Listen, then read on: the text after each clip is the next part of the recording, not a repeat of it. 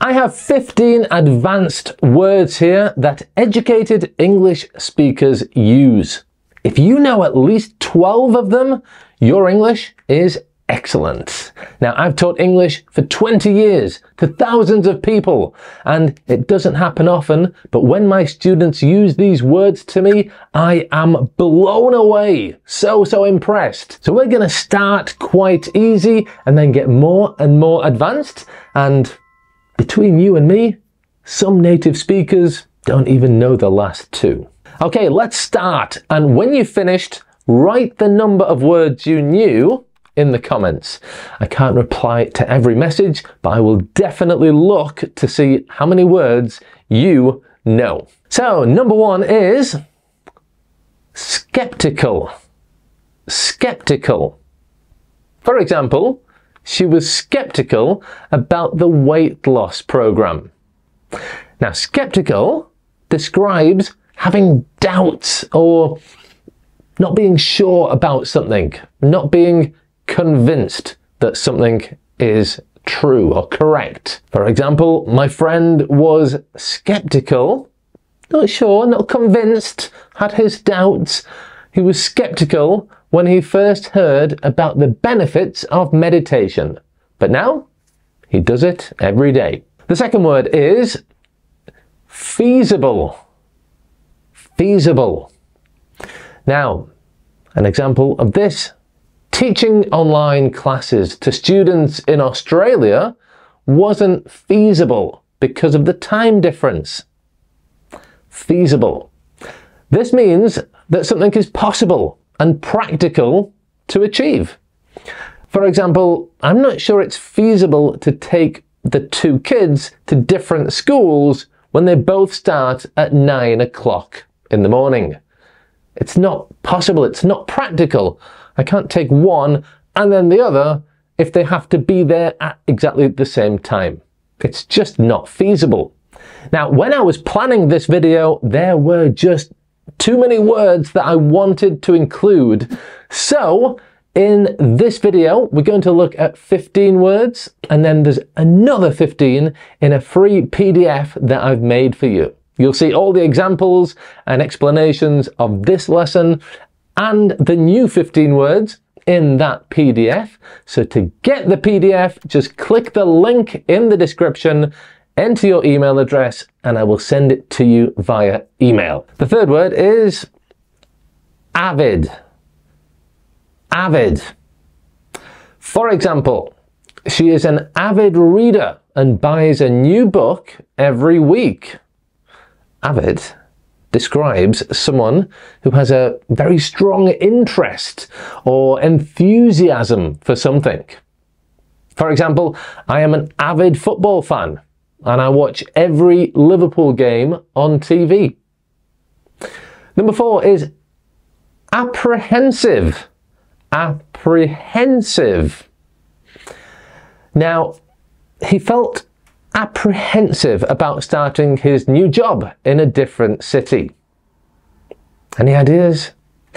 Well, apprehensive means feeling anxious or a bit fearful about something that might happen. Usually a big thing, like your first day at school, moving to a city, first day at a new job. For example, I was apprehensive about publishing my first YouTube video, but I'm glad I did it. Okay? I was a little bit anxious, a little bit fearful, a little bit nervous because a big thing was going to happen and I felt apprehensive. The fifth word is oblivious, starting with the sound. Oblivious. She was so absorbed in her book that she was oblivious to the chaos around her. Oblivious means being unaware or unconscious of what is happening around you. You have no idea what is happening because you are so focused on a particular thing or a particular thought. Sometimes I take my laptop to a cafe and I work there in the mornings. And when I do that, I become oblivious to everything around me. I'm just focused on my work. The next one is a lovely word, flabbergasted. What a great word this is, flabbergasted. I was flabbergasted by what I saw when I opened the door. Flabbergasted describes being extremely shocked or astonished. Absolutely shocked. Okay, I mean, this can be a good way or a bad way. For example, I was flabbergasted when I heard racist chant at a football match many years ago, but I was, wow, absolutely shocked. I was flabbergasted. Not in a good way, obviously. The next one is another lovely word, tomfoolery. Tomfoolery. Tomfoolery. The children's tomfoolery during the party caused quite a mess. Tomfoolery refers to foolish or silly behaviour. Okay, not naughty, just silly. I've had enough of your tomfoolery. Yeah, typical thing you might say to the kids. I've had enough of your tomfoolery. Stop it right now. Okay, how about this one? Do you know this one? Gumption. Gumption. Her gumption led her to start her own business, despite the risks. Gumption. My mother always used to say to me, come on, use your gumption.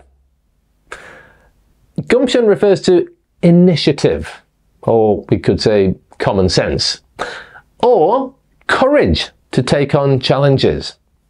For example, it took a lot of gumption to move to Spain and start a business here. Oh, I don't know, when I was a kid and I said to my mother, I don't know, where's the bread? She'd say, well, use your gumption. Where do you think it is? It's in the kitchen, in the bread drawer. Okay, another nice word here, baffle. Baffle. The complex instructions completely baffled the new employees. It's a verb, to baffle, and you often feel baffled. And it means to feel totally confused, or to totally confuse someone.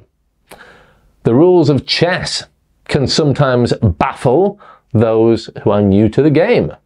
How do they feel? They feel baffled when they play. Okay, number 10 is reluctant. Reluctant. She was reluctant to accept the promotion because it required relocating, like moving to a different city. Reluctant describes a feeling of unwillingness or hesitation to do something. Okay, you're not sure about doing it, you don't really want to do it. You might do it in the end, but you are reluctant to do it. You don't really want to do it. I was reluctant to stop teaching private lessons when my first daughter was born, but I did, and it was the best decision for my family.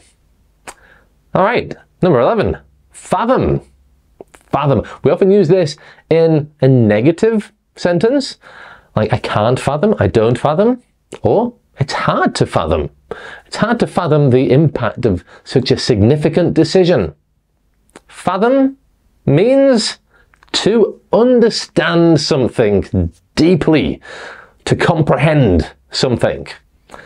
Like I find it hard to fathom how AI has changed the way we work. In other words, I find it hard to really deeply understand and comprehend just how much artificial intelligence has changed the world so quickly. Okay, another nice word is dwindle. Dwindle. I've chosen these advanced words, but a lot of them are actually very nice to say as well. Dwindle. So, dwindle. As the night went on, the number of wedding guests began to dwindle. As the night went on, the number of wedding guests began to dwindle. To dwindle means to diminish gradually, okay, to get smaller in number or in strength as well. So another example is my energy can dwindle by the end of a long day making videos or working in general. My energy can dwindle, gradually get lower and lower and lower. Okay, how are you doing so far? Number 13 is nonchalant. Nonchalant. For example, she walked into the meeting 15 minutes late and she was quite nonchalant about it, as if it was completely normal. Nonchalant describes someone who is unconcerned, unworried, indifferent, calm, relaxed about a situation where others really would expect them to have a stronger emotional reaction. It's quite a negative thing, normally, like, how can you be so calm? You should be reacting about this. Stop being so calm and relaxed about this situation. Another example, the football team lost the match, but the coach was nonchalant about it, saying he was just focused on the next game. Okay, fair enough, but if your football team loses, you want to see a little bit of disappointment, sadness, anger in the manager, right? Not just, it's fine, the next game's gonna be better. Come on, man, care a bit more, you know? Stop being so nonchalant. Okay, number 14 is pertinent. Pertinent. Notice the sound at the beginning. Pertinent. Pertinent. For example, she asked several pertinent questions during the meeting. Well, pertinent means relevant or directly applicable or important to a very particular situation or a particular matter. For example, I always include pertinent cultural references from English culture in my courses to engage my students. Okay, pertinent, directly related to a particular matter. And the last one is ascertain. It looks like certain at the end, but the pronunciation is tain at the end. Ascertain. For example, we need to ascertain the cause of the problem before proceeding. Ascertain. So to ascertain means to find out or determine something with certainty. So the word certain is part of the word and it means to find out something for certain. The only thing is, as I said before, that the pronunciation of certain becomes certain. Ascertain.